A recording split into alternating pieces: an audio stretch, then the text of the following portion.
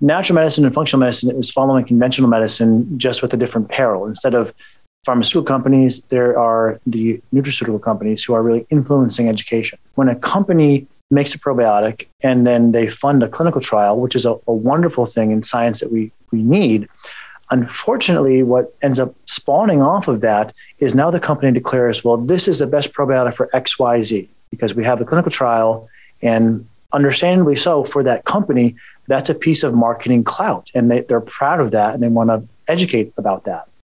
But what ends up happening is, there's this mistaken thinking that probiotic is the best probiotic for that condition.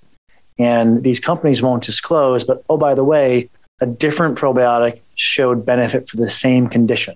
They're not going to tell you that.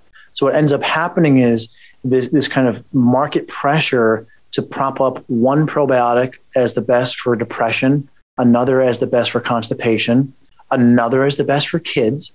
And when you look at the probiotic literature, you'll see this trend of, well, there was one probiotic that had a clinical trial for constipation, just as an example. But then 6 months later, a different probiotic also found benefit for constipation. And then a year after that, there was a clinical trial comparing two different probiotics, and they both found equal results for constipation. And the same thing for depression.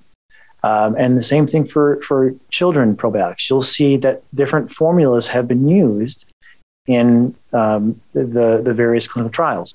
So instead of getting wrapped into this is the best formula for XYZ, or you need this specific strain or species for ABC, what I've come to see as a result of clinical reflection is that we can really break probiotics into 3 different types and then personalize those 3 different types to the individual.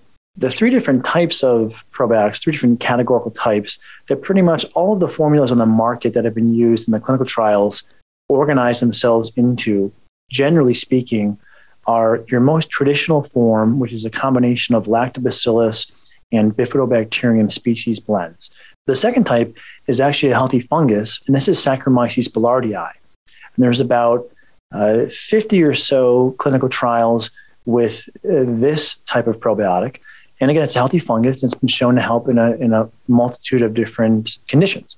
And then third and finally, there's this newer probiotic, the golden child of the paleo and ancestral health community. These are your soil-based probiotics. That's the third type. And there's about 20 to 40 studies on that, depending on what body of literature you look at, finding benefit in various conditions also. Why this is important and why this is relevant is because the consumer is confronted with this is the best probiotic for that. And there's all these competing marketing claims on the internet. But what underlies that is a selective citation of the science. Right? We're going to tell you that our probiotic is best because of the references for our probiotic. We're going to not tell you about the competitor probiotic that showed something similar, or the other competitor, leading you with this dizzying array of options and no unifying philosophy for what seems to be the best way to use probiotics is having the highest species count that you can.